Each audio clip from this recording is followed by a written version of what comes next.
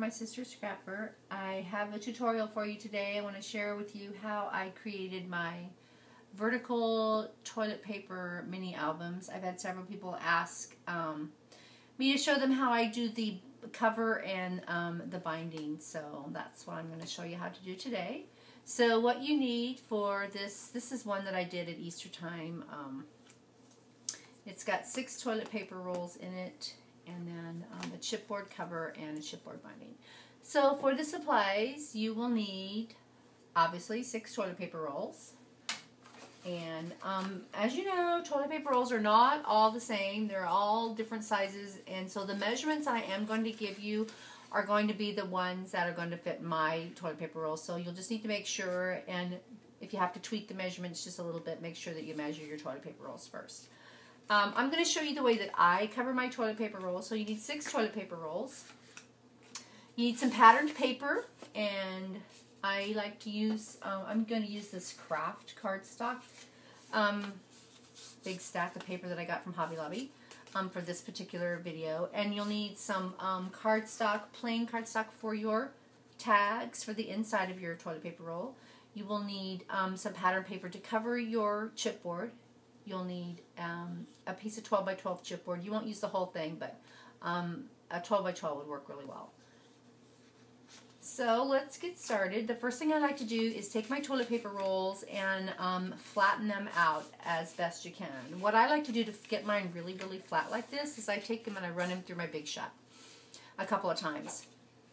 And then they will end up, it usually works pretty good. And there's several ways to cover your toilet paper rolls. You can, and I've kind of experimented with a couple of different ways. And the way I'm going to show you is how I like to do it the best, but that's just my own personal opinion.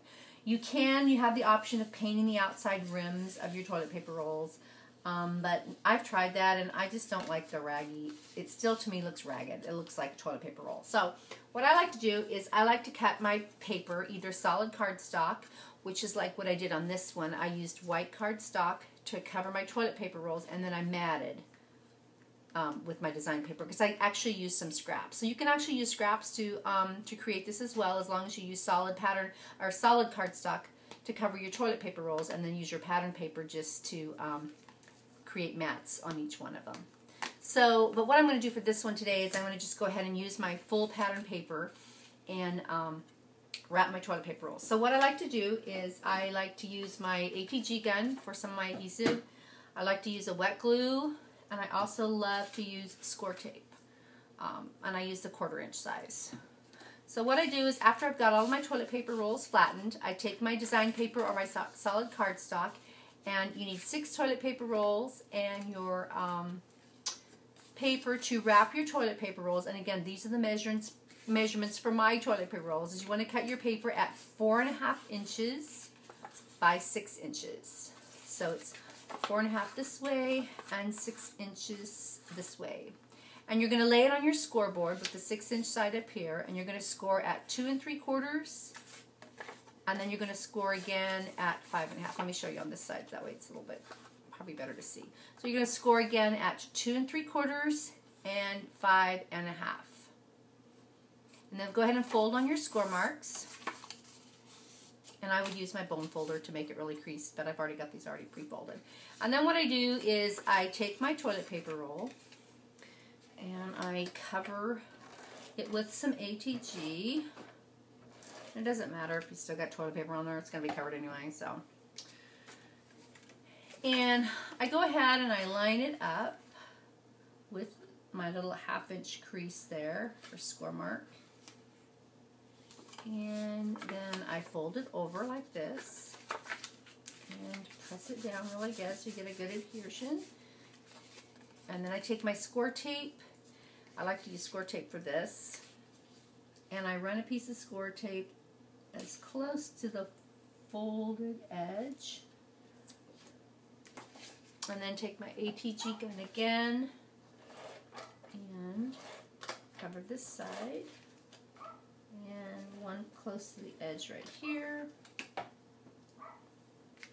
Fold this down and remove the backing from your score tape or your red line tape or whatever tape you prefer to use. This is just what I like to use.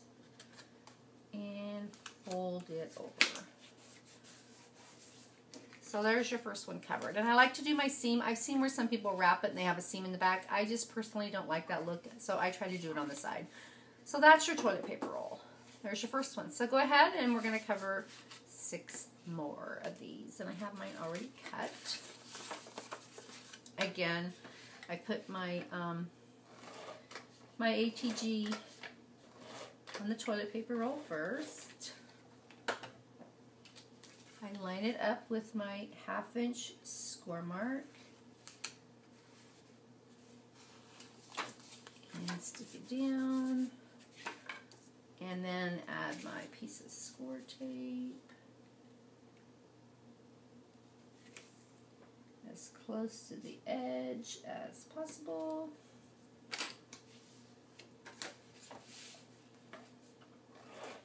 And you can put your ATG on the toilet paper roll, or you can put it on the paper, whatever works. We're just gonna, I think you know how to do this part, just glue it down.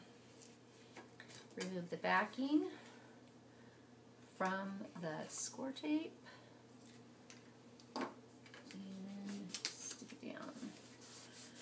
Here's our second one. So just continue to go ahead and cover all 6 of your toilet paper rolls. So you should have 6 of them covered. So for the video, I'm just going to cover the 2. So those are your 6 toilet paper rolls. And because this is going to be a vertical toilet paper roll mini, make sure that your design is running up and down. Instead of, so when you cut your design paper, your 4.5 inches is the height of your toilet paper rolls, or whatever your particular toilet paper rolls are. So just make sure that you cut, if you do have a pattern on your paper, that it's running the right direction and not upside down or the wrong way, like the chandeliers. Right here, make sure they're running up and down instead of the other way. So that's how I cover my toilet paper rolls. If I was going to use just solid cardstock like I did on this particular one, again, I would cut my little pieces of cardstock to 4.5 by 6, score it at 2 3/4, and again at 5.5. Wrap my toilet paper rolls so they would end up being solid white, and then I would take my pattern paper. Like I said, I used scraps to create this, and just cut little mats to put on the front and backs of these. That's how I did that one. But for this one, I'm just using my design paper to wrap the whole thing in because of the color scheme I'm using. So the next thing we're going to create, once you get your toilet paper rolls covered, I like to go ahead and cover them all first, and then I make my chipboard cover. And my chipboard cover is one long piece like this, and I have the measurements that I use to create this particular one. I do make my cover just a little bit wider than my toilet paper rolls, and I do allow a little bit more height because I will have tags in here, and I don't want it to be too, I want to leave enough room in there for my tags that go inside my toilet paper roll. So as you can see right there, I have a pretty good gap right there. So the measurements I'm going to give you again are the measurements for my particular toilet paper rolls that are this dimension, which is almost 2 3/4, almost 3. 2 3/4 basically is what they are. So for your chipboard, you're going to cut your chipboard. It's going to be, you need 2 pieces that are 3 inches by 5.5 inches. So we have 2 that size. Again, that's 3 inches this way by 5.5 this way. 3 inches by 5.5. You need 2 of those. That's going to be your front and your back cover. For the top and the bottom of the cover, you need 2 pieces that are 3 inches high by 1 3/4 inches wide. So again, 3 inches, so it matches up with what we just cut, by 1 3/4 wide. And then you need 1 piece, which is this piece right here, which is your fold over flap. And I just kind of guesstimated on that as far as how long I wanted it. You can shorten it or lengthen it however you want. This is just the dimensions that I used. That piece is 3 inches this way by 2.5, and we need 1 piece for that. So what I like to do with that, once I get my pieces cut, is I take a pen and I label them so I don't get confused, because they have to be a particular order when you lay them out. So one of your 3 inches by 5.5 inches is going to be your front. So I lay it out in front of me like this. So you're going to need your front piece. Then we need our bottom piece, which is your 3 inch by 1 3/4 inch. Then you need your back piece, which is 3 inches by 5.5 inches, which is the same as our top piece. Then you need, as far as our front piece, and then you need your top piece, which is 3 inches by 1 3/4 inches, and then you need the fold over flap, which is the last piece you lay out here on the end, and that's 3 inches by 2.5 inches. So I like to lay it out in front of me, and what I want to do is I want to cover the whole entire thing. Now you can again use patterned paper if it's an all-over design, or you can do like I did on this and use a solid color cardstock, and then make little mats to mat each one of your pieces like I did on here. I used a piece here for the front, I used a separate piece for the flap, a separate piece for the top, a separate piece for the back, and then I just left the bottom since no one's really going to see it plain. But what I'm going to do for this one that I'm showing you today is I'm going to use my design paper, and this is what I picked out to cover my chipboard. When you cover your chipboard, you will need 2 pieces because you'll have to piece it together to make one long strip to cover this whole entire section, because this is obviously longer than 12 inches. So what I did to cover my chipboard is I cut my piece 4 3/4 inches wide, and it's the full 12 inches. So what I like to do is use my score tape again, and I'm just going to set this up here out of the way really quick. And I'm going to take my score tape, hopefully you can see this on the black, and I'm going to run like 3 strips of score tape. One here. And for this particular piece, you really want to use a really strong adhesive, whether it be your red line tape or score tape, something that's really going to stick, because this is going to be your cover and you want to make sure that it sticks. Give that a good adhesion. Go ahead and take the backing off. I don't have any fingernails, so I have to use my craft knife. And take your second piece, that again is cut at 4 3/4 inches wide by the full 12 inches. And go ahead and, I'm going to stand up because I need to make sure I line this up here. Make sure your top and your bottoms are even. And stick it down. Give it a good burnish to make sure that the tape really sticks. So then you should have one long piece like this. So this is my outside and this is my inside. Then what I want to do is go ahead and I'm going to lay my pieces out. Now we're going to wrap our chipboard. And what you want to do when you wrap your chipboard, and I'm sure if you've not wrapped chipboard before, or if you have, this might be repetitive, but I just want to make sure everybody understands, you need to leave a space in between your pieces, so that way when you fold up your chipboard like this, it'll fold. Because if you butt it right up against each other, it won't go anywhere. So you need to leave a little space in between. What I like to do is take just a scrap piece of chipboard that I've cut my pieces from, and I use 2 widths, 2 pieces, and that's kind of what I use as a spacer in between my pieces. So I lay my first piece down, and then I use my little shim to go in between these, and then I put my next piece down. So that leaves me roughly about 1/8 of an inch or a little bit more, but I just use 2 pieces of scrap chipboard held together as my shim to go in between my pieces. So what I like to do, how I like to do this is again, I like to use score tape because this is I am covering my chipboard and I want to make sure it sticks really well. I take my my first piece, which is my front, and again the front's cut at 3 inches by 5.5 inches, and go ahead and line the perimeter of my chipboard with the score tape.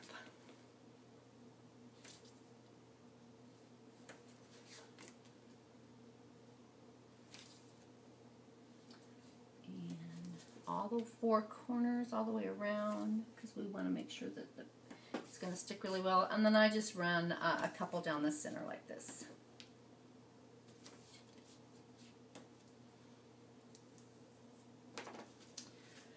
And again, burnish my tape so it's going to stick really well.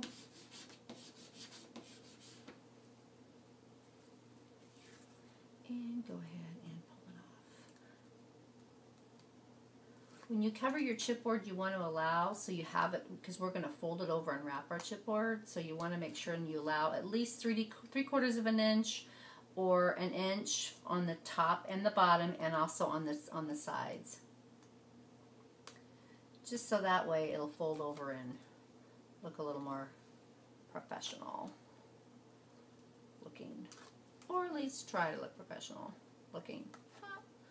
So here's the first piece.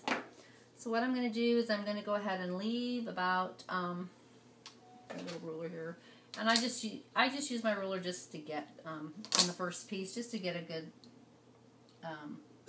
way to lay it down. I'm going to use 3/4 of an inch because I think that's what I allowed on my top and my bottom, just so I make sure and get it straight. So I put that right there and stick it down. So there's our front piece. So the next piece we want to put is the bottom piece, and again, go ahead and wrap the perimeter with the score tape. Again, right here, and on this side, one over here, and over here, and we'll just, since it's a small piece, we'll just do one in the middle. And burnish the tape so it's going to stick on here. This is not working. I should have grabbed my bone folder. Oh, well.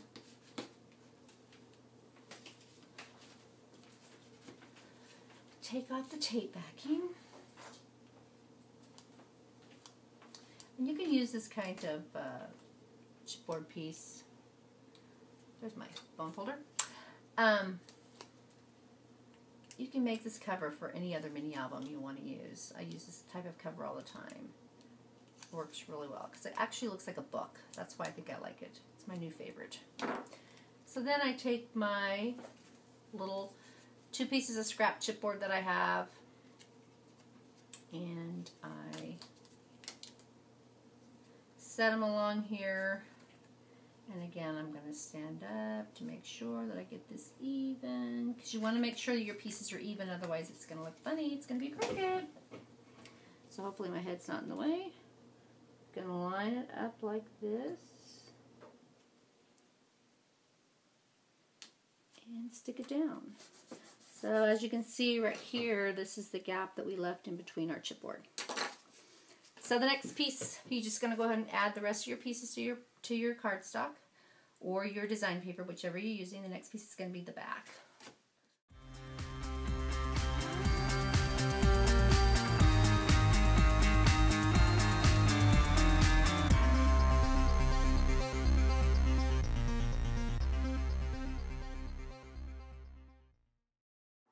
Take my little shim, set it in there, line it up so both pieces, so I get my gap in between my next piece, which is my bottom, and then this is the back. And I'm going to line it up there, make sure I have it straight, and stick it down. And burnish it really good. Okay, next piece we're going to put down is the top of our cover.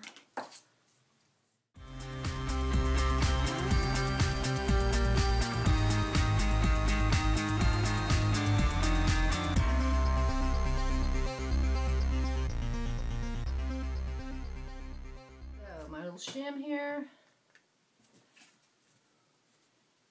I'm going to slide this down just so I can see a little bit better. Put my little pieces in there. Take my top piece and line it up and stick it down. And our last piece of chipboard is the little flap.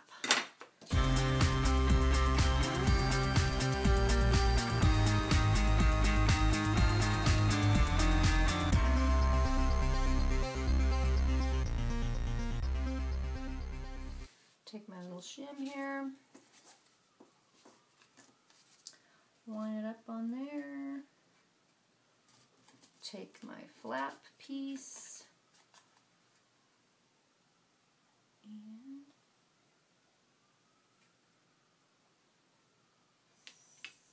stick it down. So then what we have is this excess, and we'll go ahead and trim that off. Leave about an inch, 3/4 of an inch here, and then just trim the rest of it off. So this is what it should look like right here. You should have your front, your bottom, the back, the top, and the flap, and you should have a little gap in between each piece of chipboard. So once we get our chipboard all laid down, what I like to do is go ahead and trim my corners off, which is mitering your corners. So what you want to do, you can use a ruler and measure it. I basically just eyeball it. What you want to do is you want to trim your corners off on an angle and leave about 1/8 of an inch between. If you have this little ruler, it's really nice because it's the first little, just put that on your little corner, and you can either draw a pencil line, you can use your craft knife and just trim it with your craft knife, or you can just eyeball it, which is my choice. And sometimes it works really well, and sometimes, you know, not so much. But so you're just going to cut it off at an angle like this on all 4 corners. It doesn't have to be perfect because, again, we're going to wrap our chipboard. But again, make sure you leave at least 1/8 of an inch from there. So after we get that done, then, again, we need the score tape out because I like score tape, and we are making a cover, so we want to make sure it sticks really well. What I like to do is I like to put a score tape all around the perimeter on the outside of my paper, and then on the perimeter of my chipboard. Okay? So it should look like this. You should have tape on all 4 sides. Again, I like to take my my bone folder and just burnish my tape. Okay. Then I like to take my bone folder, just, what we're going to do is we're going to wrap the chipboard. What I like to do before I go ahead and fold over my edges, I like to take my bone folder and just run it along the edge, and hopefully I didn't bump the camera too bad, of my chipboard. What I like to do is I like to take it and I like to just kind of fold it, sit it on the table and kind of rock it up like this to get the fold started. And I start in the center and just press it down. That. And take your bone folder and give it a good burnish. And you're probably wondering, what about this stuff in the middle? Well, we're going to take care of that as soon as we get the whole thing covered. Then flip it around to the other side. Now we're going to miter our corners. And this just takes practice. Sometimes I do it and it's fabulous, and other times not so much. So what I like to do is first off take up my tape from my piece of chipboard. Make sure the corners are stuck. Take the backing off the score tape on the short end. And then I like to take my bone folder and this little corner here, just kind of fold it in like this on both sides, like this. So it's folded in. Again, hold it up, rock it up like that, and fold it down. And then you should have a really nice, fabulous corner. And actually, those turned out pretty good. So it should look like this. Nice and pretty. And again, there's times when I cut it too close and I have a gap, but it's no big deal because we are going to line it. It's just practice. Like I said, sometimes mine turns out fabulous, sometimes not so much. But it's important to leave that 1/8 of an inch there before you trim, I mean when you trim it off. So we'll do the other side.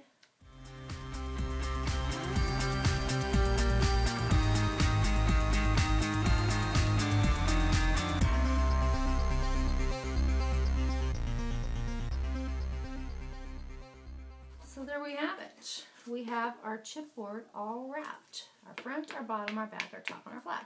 So then take your bone folder and just go ahead and do a good burnish along the inside edges, around the perimeter, and flip it over and burnish the top portion.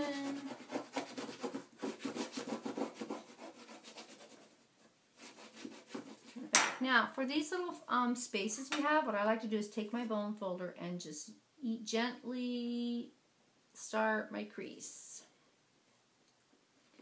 So there's my front piece. And then I'm going to flip it over so I can do my back piece. And again, we have tape on there, so it should stick pretty good. And then fold it up like this. And work it pretty good because you really want it to be pretty flexible.